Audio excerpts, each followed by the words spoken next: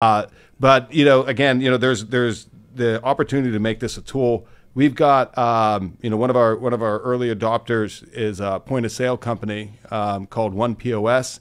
And so they've got, about 500 knowledge base articles, talking when you think about a point of sale system, how do I add an employee? How do I split a check? All the various things, technical, pieces that you need to know to operate this.